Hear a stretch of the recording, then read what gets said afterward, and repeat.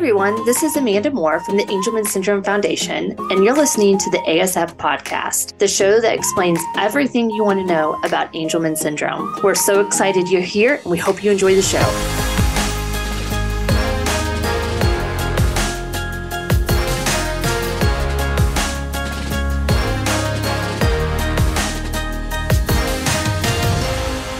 Hello there, my favorite Angelman community. This is Amanda Moore, the CEO of the Angelman Syndrome Foundation, and we are so happy you joined us today for this very important and very inspiring podcast.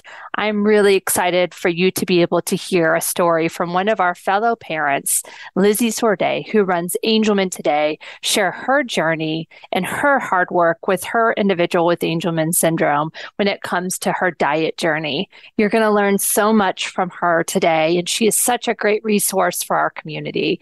So please sit back and enjoy.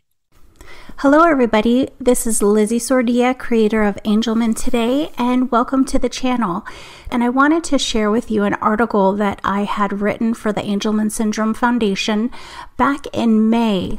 And just to make it easy for you, I know that the article was a little bit long, so I wanted to record the audio version so that you can listen along like a podcast. So let's get into it. The diet therapy that saved my son's life. I'm so grateful to be able to share our story with you. It starts out probably very similar to yours. It was Nathan's seizures that led us to his Angelman syndrome diagnosis.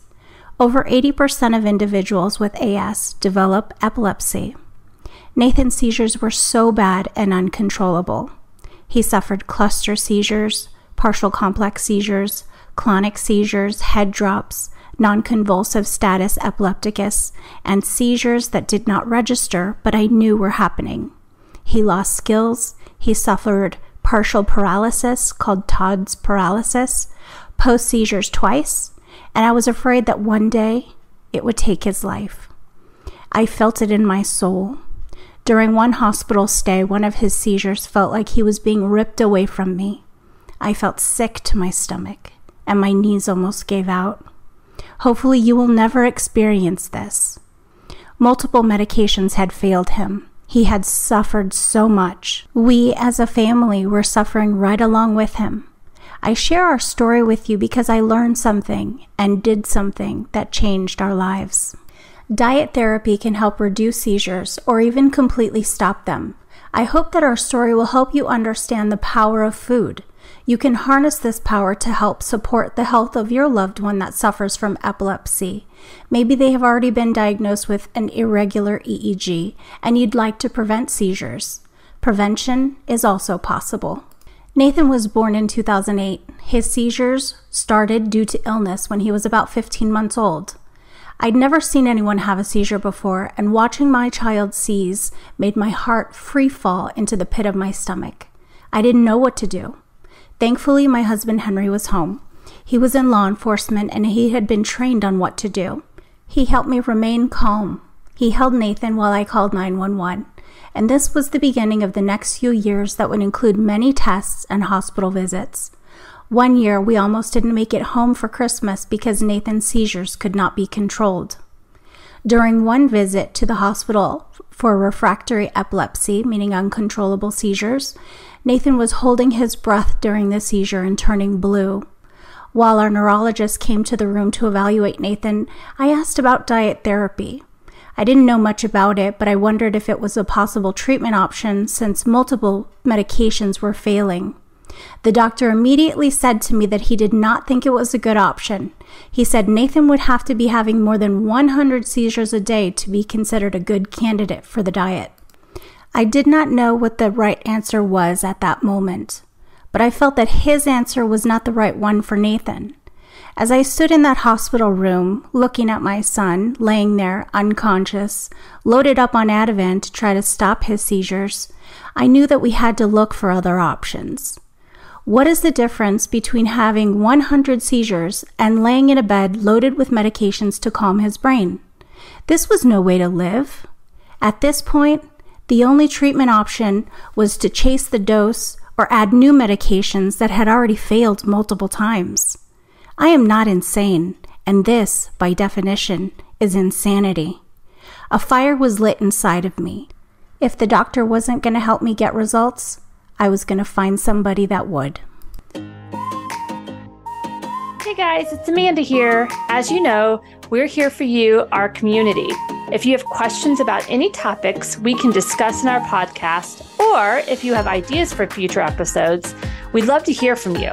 All you need to do is email me at dearamanda@angelman.org. Thank you so much for listening and your continued support of the Angelman Syndrome Foundation. Changing in course. Once we were home and settled, I started researching diet therapy. The first book that I bought was called Treating Epilepsy Naturally by Patricia A. Murphy. Diving into that book, I knew I was on the right track. My intuition was guiding me, and the research, books, and people were confirming it. Go with your gut. Let your God-given mommy intuition guide you. The teachers revealed themselves as I was ready to learn. I met other mothers using diet therapy with great success, and they were happy to share their experience with me. Once I knew that diet therapy was something I wanted to try for Nathan, I had to find the right medical team to support us.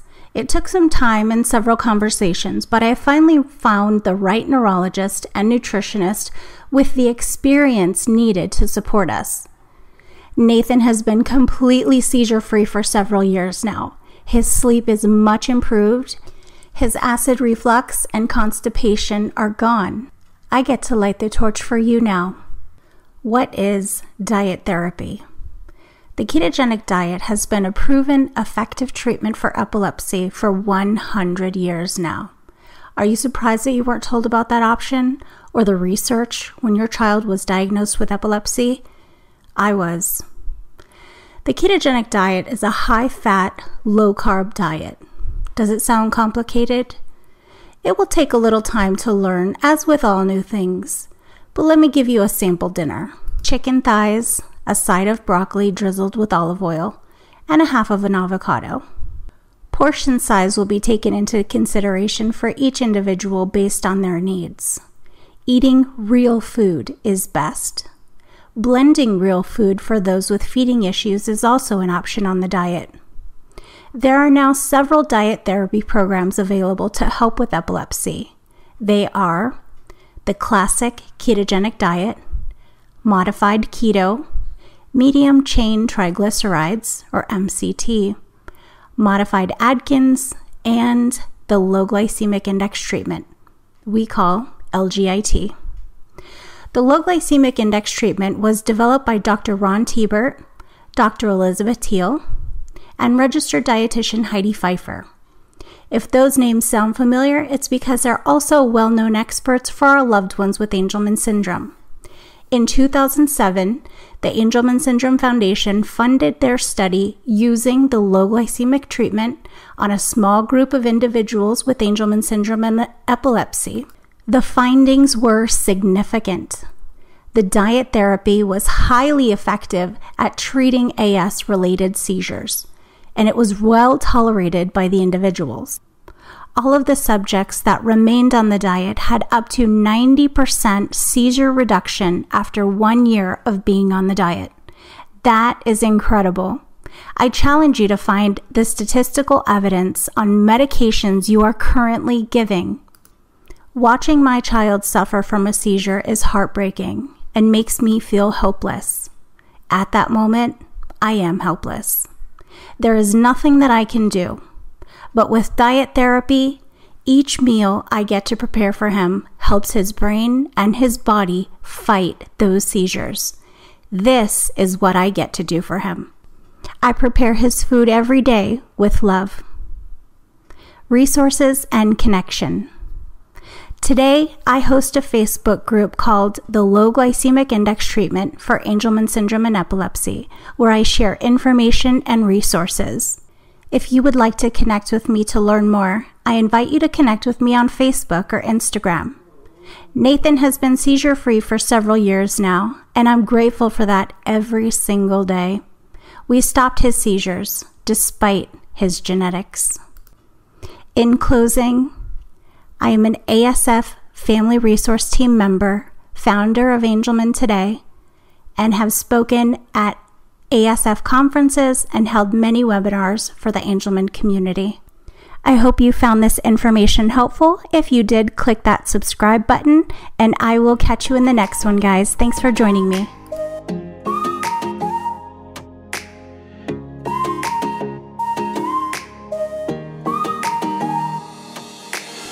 Thanks for listening to the ASF podcast. If you enjoyed this episode and would like to support us, please share it with others, post about it on social media, or leave a rating or review. And please don't forget to subscribe.